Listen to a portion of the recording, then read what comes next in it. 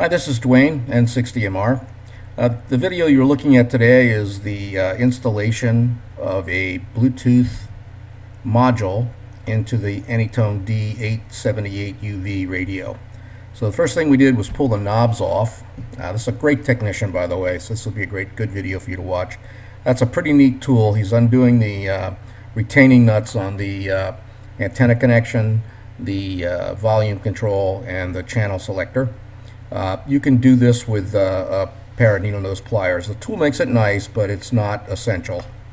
If you're going to be doing a lot of radios, a tool like that is helpful, but on a one-of, using a tweezer and to move things around and actually put the tweezer works really well on the antenna connector for getting it started, and the needle nose pliers, you can loosen and tighten these nuts. Okay, these are the two retaining screws that will hold the metal chassis to the front of the radio. We're going to be removing those. Once you have those removed, and I have to tell you, I really like this technician's really thorough guy. He's meticulous in what he does. He is very careful, making sure he puts everything into a safe spot on his PCB assembly tray there. So he's somebody I admire, and we could learn good habits from this gentleman. Okay, so make sure you have the speaker and mic cover on the side of the radio open.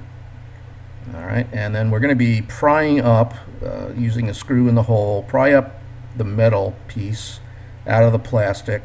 There is a rubber seal that goes all the way around the metal case. There it is there, it's popping out. So you've got to lift that up, and then you can slide that whole assembly out of the front case of the radio. Just be careful, because there are ribbon cables that are connected. So you just want to not be too rough with this. That's why he's being very careful to make sure he gently pulls that out of there so he doesn't damage the ribbon cables or pull on the ribbon cables. It is a friction fit because of the O-ring. There we go.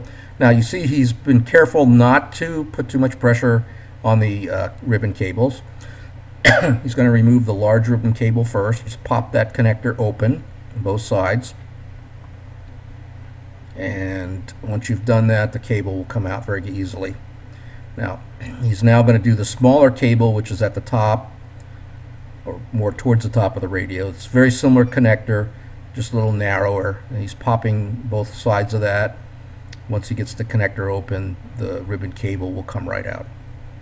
There we go. So he's got that separated now, and nice job. And these are black washers. These are dust seals.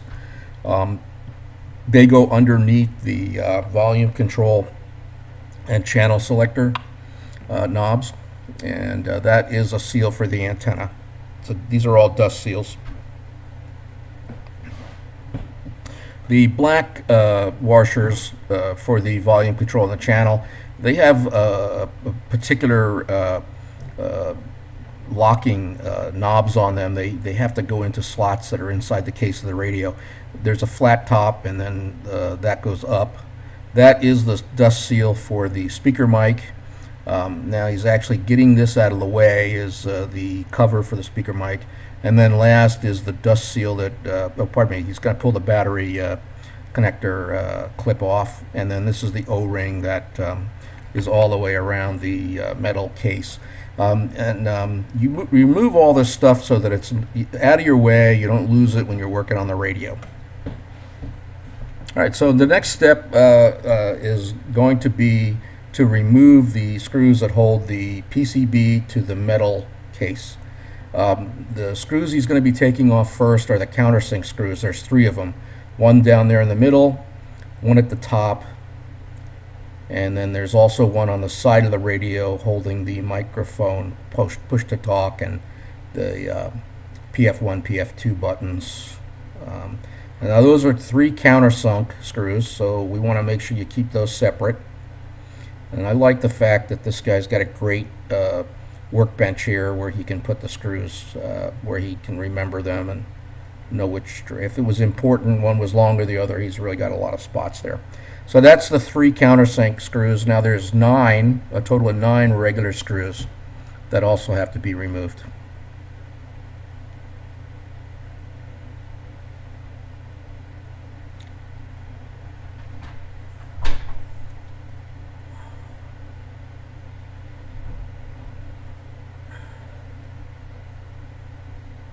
Normally on a video I would do not just narrating, but actually doing a video. I probably would pause the video, kind of try to make it shorter here, but not so sure what type of camera is being used here. I know it's a really nice Sony, so rather than pause and cause some disconnects with the flow, this technician is actually going to just keep on going, and you'll watch him be removing all those 9 screws.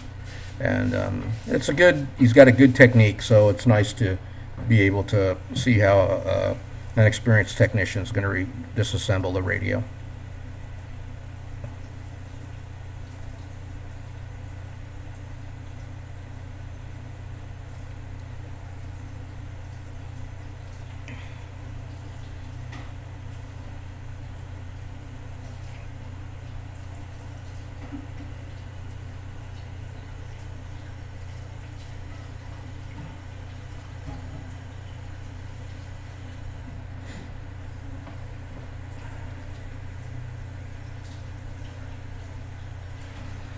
Okay, so he's going to try to make sure that the board is loose here, and I can tell because I've done this a few times that there's still a screw in there, and he'll take that one out. Now the 2 on the opposite end of the radio on the bottom, those are the through holes that mount the whole assembly to the plastic case, so they don't get any screws in them until the very end.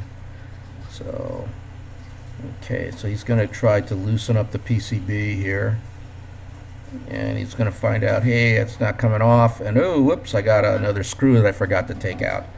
And so you can count them. There's 9. If you haven't gotten 9 out, you've missed one.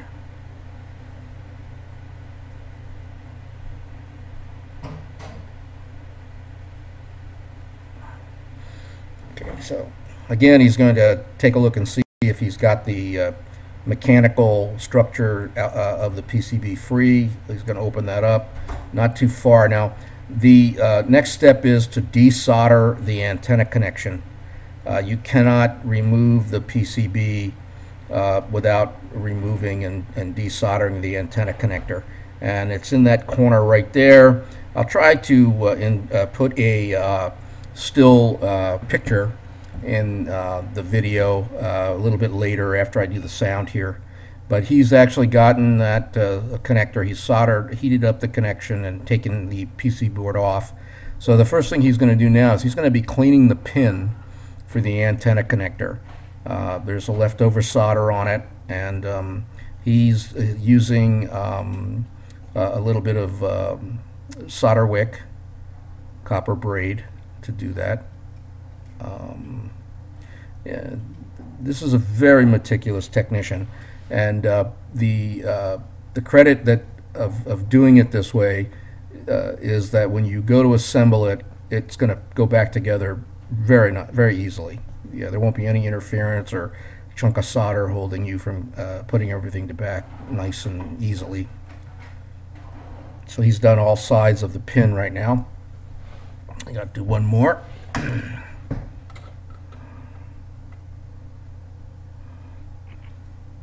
It's got a very good controlled tip soldering iron that this work is being done with. Okay, so he's taking a look. Yep, the pin looks nice and clean. It's hard to see in this video, but I've done this a few times myself. So now we have to clean the hole out on the PC board where the antenna pin goes through. When you desolder, you end up leaving that hole closed. So he's going to heat that printed circuit board pad up, and he's going to use a suction tool to remove the solder. You probably could use some braid here as well, but braid has a tendency to cause a lot of heat, need a lot of heat to get the solder out of a PCB through hole. So I like using a solder tool as well, suction tool as well. So Now he's heating the solder up, and he's going to suck it out, and that'll actually open the hole up in the PCB. And then I'm pretty sure he's going to clean up the other side of the pad with a little bit of solder wick as well. And it's a good thing to do. You don't want to leave a bunch of old solder in there. And if you actually had a piece of solder that the pin hit, you could do some damage. So, all right. And he'll be looking at it to make sure he's got that clear. And this is one of the most important steps that you can do, is to make sure the PC board is clean and ready to go back assembly. So to remove it, you heat the pin and pull it apart, and then now you've cleaned it up. He's going to check and make sure that the board fits over the pin of the antenna connector, so that's a really nice step. He knows he's ready. When he's finished putting in the Bluetooth module, he'll be ready to slip that right into the case, and it'll go nicely. So here's the Bluetooth module. It has a press fit connector on the far side. This is a separate antenna that comes with the Bluetooth module kit. The antenna will pop onto the socket there on the antenna connection on the board, and it's got a little bit of an O-ring inside, so it's a little bit tough to get it down. So he's going to line it up, and then he's going to need to use that some type of pressure. He'll probably use his fingernail to pop it down. And there you go. So now the reason that the board does have an antenna on the board, the module, but it's going to be up against the metal case, so you really need to use an external antenna. Now the connector, you see that white connector, the board fits in there and it pops. You just saw it pop down. You just don't force it, just kind of wiggle it, and it'll go right down. Now there's 3 really tiny screws, so really be careful. Having the magnetic screwdriver is really a good thing. And the 3 screws hold the module onto some little pins on the board that keep the connector pressure on the connector without too much pressure. They're like little bosses that are on the printed circuit board. So very, very easy. This is a very easy part of it. When you put that module on the board, use one finger, you can feel the connector click right in, and then the screws hold it down.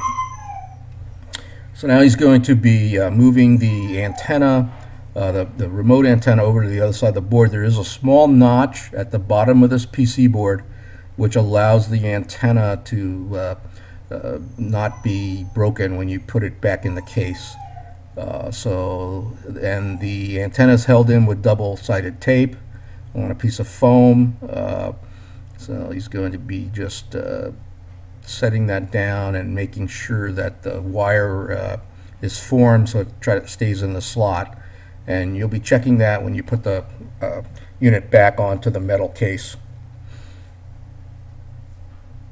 That's pretty much it. So he's now reassembling the printed circuit board to the metal case, and the module is installed, as is the antenna.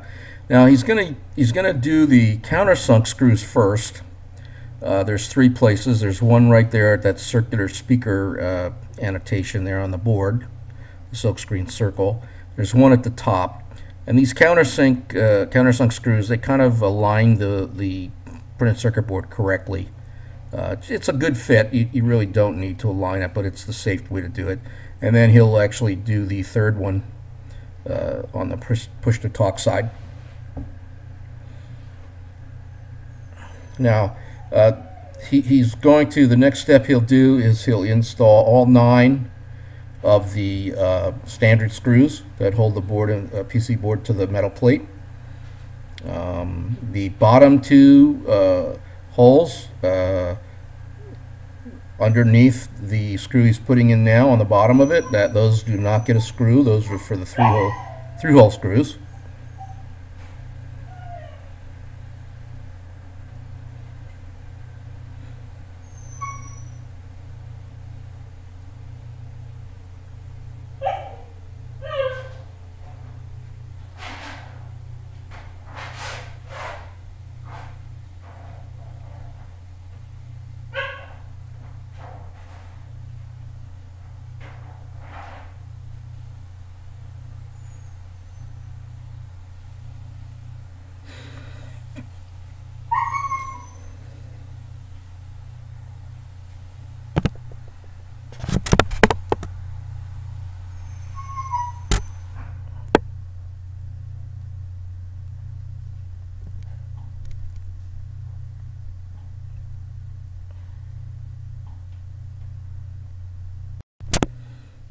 Okay, that looks like it's the last screw. Okay, so the reason that you mount the board with all the screws before you resolder the antenna connection is to ensure that there's no pressure on the solder joint of the antenna center connector.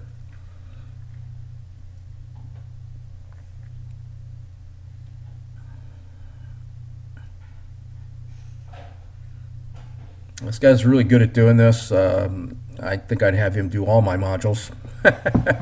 But yeah, it's not a overly difficult job. You just have to be careful when you're desoldering and soldering so you don't damage the printed circuit board. The rest of it is a very easy disassembly and assembly process. So he's going to go in now with a good soldering iron, small tip soldering iron, and go ahead and resolder the center pin of the antenna connector to the printed circuit board. And there is room in there. It's a little tight, but it's not it's not very hard to get in there and do. It's very easy to see. It's very easy to inspect later. Again, I'm going to try to put a still picture in there that shows this joint a little bit more clearly after I finish the narration here.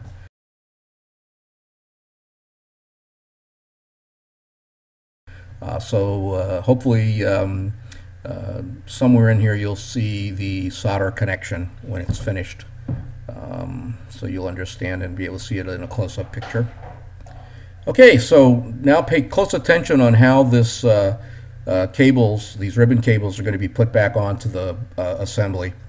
I guess first of all, I think what this technician's pretty thorough. He's going to make sure everything is done, ready to go, all his dust seals, before he actually puts it. The last thing he'll do is install the ribbon cables and slide everything into the case.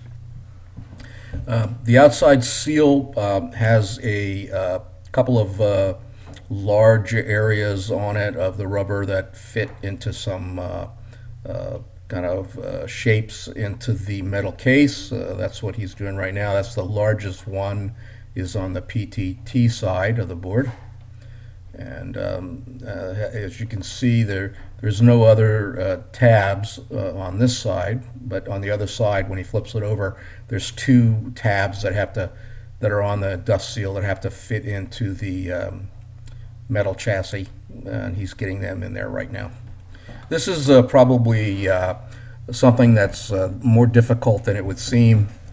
When you're reassembling the radio, that seal, it's very easy to bunch that seal up and pinch it, which you do not want to do. It would make it. This is the dust seal for the speaker and mic connections. And then the next thing I think he's going to do is put the dust cover back in, and he'll probably use some tweezers to do that, I would think. Yeah.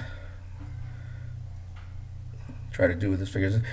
Basically, there's a gap, and it's tighter at the top than the bottom, so you just have to pop that rubber through that little gap, and then it sits in there and holds itself in place. So one other thing that you should make sure of is there's a red rubber seal around the battery connectors.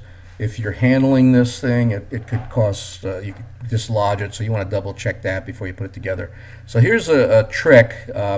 He's going to be lifting the paper protection tape up off of the ribbon cable to give him more room. This is really a nice technique here. So the cable goes one way, it's very obvious. He's got the connector open, slides the ribbon cable in there, and then pops it closed, and bingo, that's double checking that it's closed. And then he is going to put the tape back so that it's a very neat install. Yeah, I really like this video. Now the last ribbon cable is much easier to put on. You'll be able to see that. You pop it back, and the way the case is made, it's just kind of fits on the front there, and you can get that second ribbon cable in. All right, so he's done with that. Now he's going to be sliding the whole assembly into the front case of the radio. Again, this dust seal is very flexible, the one that goes around the metal chassis, so you just have to deal with it. The only, once you get it in there and you start pushing, the only real problem area is the bottom. And you can see the orange seal around the battery connector right there pretty nicely. Just make sure that's flat before you put everything together. And there's the clip for the battery, holding the battery in place. All right. Okay, so he's ready. He's going to slip it in there. It's a friction fit because of the seal, the outer around seal. So he's got it in, and now he's going to be moving it down. And this is a good video because it's going to show you he's actually going to have some issues on the bottom of the case with the rubber seal. And you can see it there. It's popped out, and he's going to pull that back open again, and going to fit the seal in there. And it's just a really friction fit, and you see it popped low. And a lot of times you can go in through those holes, those slots that are below it, and I think he's going to end up doing that before he gets it in there. He's putting a lot of pressure. Okay, and there it popped up again, so he's going to have to pull it out again. So this is the kind of a, and now here's what he's going to do. He's going to pop that in place, and as he goes through these holes, okay, he's going to use the tweezer to keep that in place, and you'll see what I'm talking about in just a second. He's making sure that it's in the groove fully, and he put pressure against the, back against the connector side, and he's going to actually do some alignment of that O-ring from the, make sure that it's in place from the slots there that hold that the battery slips into. And bingo. Okay, yep, there we go, perfect. So now this is something that I would do differently. He's going to go ahead and put the dust cap on. That's not a problem there, but he's going to actually put the connector nuts on first. I guess that's okay. I probably would put the screws on. So these rubber washers, there's a flat top, and there's some knobs that the case has the equivalent sockets or slots that the black seals go into. And all you need to do is twist it, turn it a little bit while you're putting it in, and it'll fit into those knobs, and you can push it down with your tweezer. The top of it is flat, and the nuts that go on the controls have a very flat, they have a built-in like washer surface, and they will make that the seal push in nicely and tighten up for dust seal. And of course this is the antenna dust ring.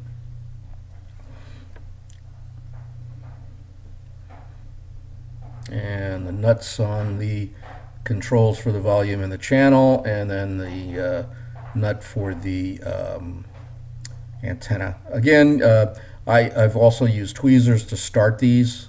If you don't have a tool, you can just get them started and then use a needle nose plier to tighten them up. They don't have to be over tightened. You can feel the seal squash a little bit on all three of these, and that's all you need to do is just kind of get them tight enough to make the seal. Okay, and then he's going to put the last two screws in the bottom.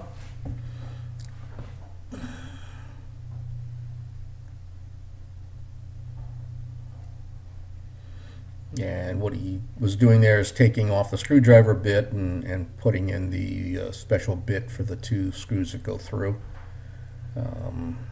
They're like a star bit. You're going to need a star bit tool for those screws. You need a screwdriver, soldering iron, solder sucker is the best way to go. They make inexpensive ones for just a few dollars.